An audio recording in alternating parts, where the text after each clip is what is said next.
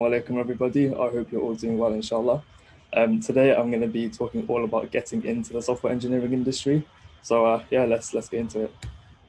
So just a little bit about who I am. So I'm quite fresh to the industry as I recently just graduated in computer science, and I currently work in the industry as a React Native developer. So what I do is I build apps for multiple platforms, and I do that using JavaScript.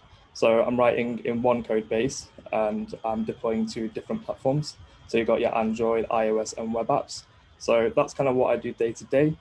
Leading a bit on from what Alina was talking about, I'm more into front end. So that's what my role is based on. So I've not done much back end in the industry, but I did a little bit at university. But yeah, that's kind of like what I do day to day. And then I'll just move that. And I also like to blog about my journey. So when I was in my first year at university, I started to blog about my studies, mainly on Instagram. The reason I did this was just to try and connect with other individuals in the industry and just try and get an idea of what it's like. And I also really liked using social media. So I thought, why don't I combine the two of documenting my journey and using social media to try and connect with people. So I'm Yusuf Codes on pretty much all my platforms. So yeah, that's what I do on the side as well. So this talk's going to be a little bit about getting into the industry with little to no experience. So, this talk isn't going to say, right, you need a degree and you need to have gone to a coding boot camp and you need to have spent thousands and thousands of pounds to get in. Like, it's not like that at all. So hopefully, inshallah, this talk will kind of break it down so that the industry is as accessible to everyone as possible. So, yeah. Okay, so this is what I think you need to get into the industry. So when you're learning code and sort of getting into the industry pretty much on your own, you'll need to be motivated and have the passion and determination to kind of work through any issues you might have. And also some patience as well, because coding isn't always very easy, no matter what level you're at. And your code isn't always going to work. That's completely normal. So you'll need a bit of patience as well. So this is what I think you need for the industry. And then what you don't need is a degree that's going to cost you a lot of money. So a few years ago, companies started to drop the requirement of a degree. So they often look for, things that indicate that you're into coding. So things like your own projects that you've done and things that you've learned, courses you've taken online, books you've read, that sort of thing. They're all just looking for passion and people that can be taught how to do things. So yeah, you're never expected to know like every single little thing for your first tech role. Cool. So now that we've covered a little introduction, let's get into actually, the steps that you need to get yourself into the industry. So the first part is picking a programming language. So again, semi-leading on from Alina's talk, there's lots of different languages out there and there's lots of different sides you can work on. So there is front end and back end. Now, with my talk here, I've kind of focused on front end, mainly because I think it is a bit easier to get into because you can see results instantly on the page. So like when you change like the color of something, it will pop up straight away on front end. Whereas on the back end with data, it can be quite hard to visually see what's going on. So I've gone for mainly a front end approach here. So I've got 3 different places that you can start coding. So you've got web development, mobile development, and game development. Now, apparently a lot of people here are interested in web dev, which is really cool. I personally recommend that just because there's so many resources out there. So for that, you'd follow the route of learning HTML to build the sort of structure of the website, CSS to learn how to make the site look a bit nicer, so like styling, and then JavaScript as well to add some interactivity to the site. And one free resource that I recommend is Free Code Camp.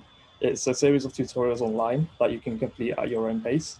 And what's really good about it is it's completely free and you get like a certificate at the end of each like module. So you can show that to like future employers and stuff. So I think that's a really good resource. And if you're interested in other things like mobile or game, I've also listed the typical languages that you would use for them. Now, if you do some research, you might find more languages too, because there's just so many out there. But this slide hopefully gives a small overview of the different languages that you could experiment with out there.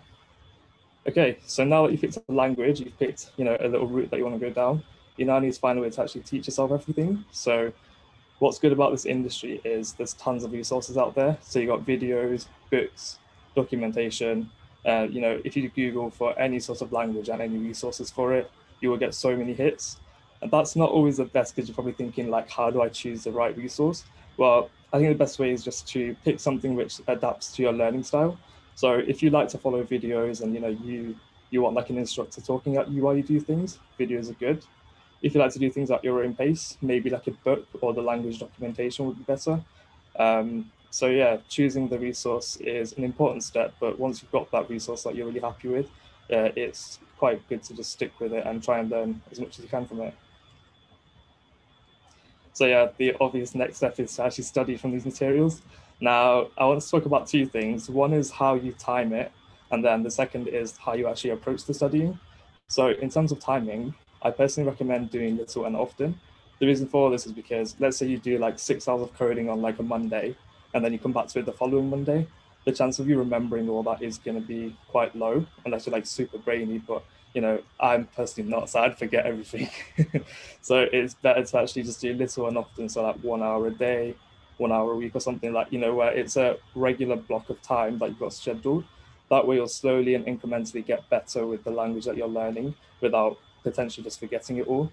So yeah, getting like a little schedule and routine in for this is a really good idea. So the actual technique for studying can vary, but the way I like to start with anything new coding wise is first just copy and pasting the code that I see. And by doing this, I'm able to break down the code that somebody else has written. So if I can try and understand each little piece of code that someone else has written already, I can then potentially go off and start writing my own code. So what I do is move back and forth between copying code and then also writing your own code.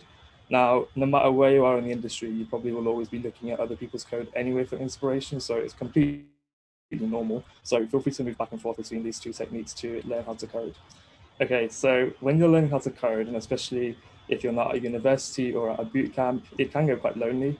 So I do recommend joining like a group online. So, I mean, Deen Developers is one. You've got lots of people in our Slack. I believe there's a link in the chat for you to join. And you can also go onto social media such as Twitter and go onto hashtags such as 100 years of code. So basically, people here commit to learning code for 100 days every single day.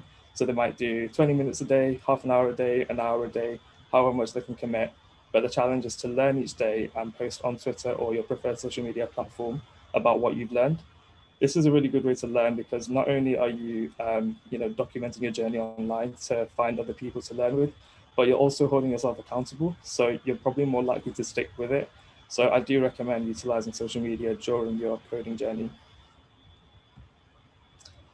So once you've learned the basics of a language, so let's say you've completed a tutorial, read a book, something like that, this is the time to actually start building something on your own.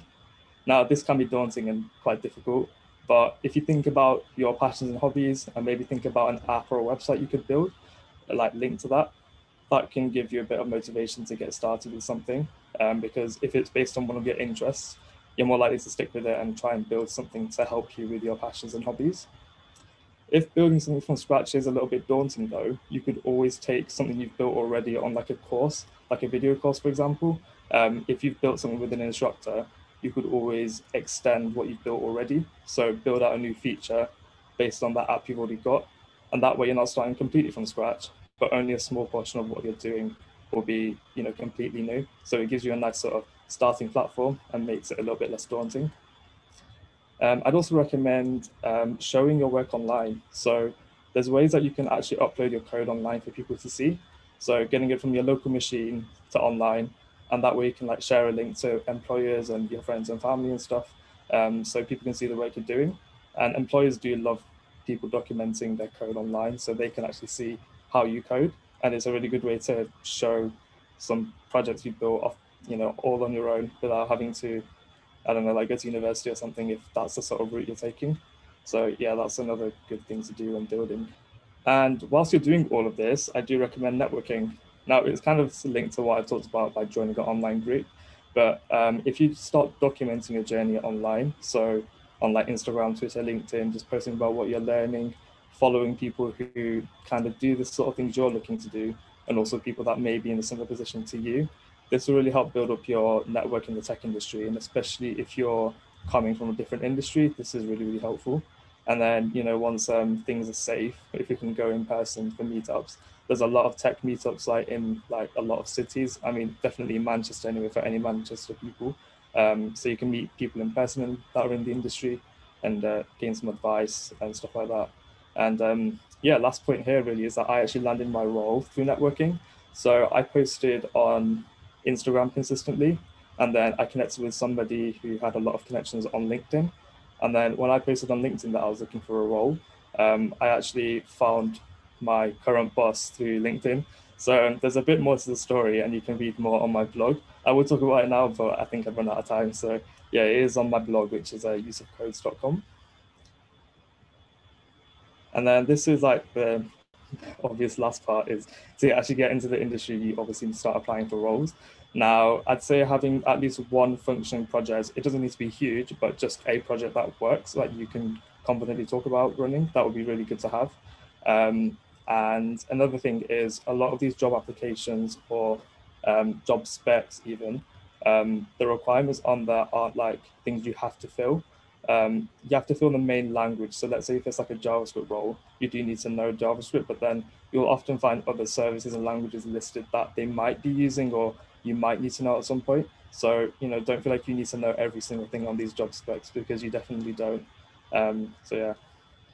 So I've covered more of a self-taught route here where you kind of independently learn how to code, but there obviously are other ways to get into the industry. So you could pay for a coding boot camp or even just get a degree like I did, or you could get yourself onto an apprenticeship to learn while you earn. So yeah, so and then there's potentially more things that I've missed because there's so many different ways to get into tech these days. So I just wanted to add this slide in just to say there are other potential ways. So if you're really dead set on getting a degree from university, that's still a valid way to get into the industry as it is still recognized and you do gain a lot from university degrees. Okay, so I've spoken a lot. So let's just quickly summarize what I've discussed today. So first, you want to start with picking a programming language based on the sort of interest you've got, so front end or back end, building mobile apps or web apps. After that, you want to find a learning resource and pick something that you're able to follow and understand. And then you want to start studying from these materials. Little and often is the best way, hopefully. And then while you're doing that, you want to join an online group so you can find other people who are also studying and in a similar position to you. And then once you've learned a little bit about the language that you're learning, you want to start building things and post that online, hopefully on somewhere like GitHub. And while you're doing all that, it is really good to network, get your name and face out there so people know who you are, and hopefully you can land a job through networking. And lastly, you also want to start applying for roles once you're ready. Okay, so this brings us to the end of my talk, but I do want to just push one thing. My company are actually hiring at the minute for React Native developers. So day to day, we'll be building solutions using JavaScript and TypeScript. And as I mentioned earlier, React Native is a framework in JavaScript which is used to build apps for multiple platforms. Now, the salary range is quite big because we're considering every sort of level, so from junior up to mid-level and senior. So you don't need to have a particular level of experience. The job is fully remote, the hours are proper flexible, and I do really like working here. They went from bringing me from a part-time junior to being a full-time dev, and I've gained a lot of knowledge so far. And it hasn't even been a year since I've been in the industry, so they've helped me a lot. So if you are interested, you can scan the QR code on the left or just visit jobs.themorrow.digital and to find out more about the job.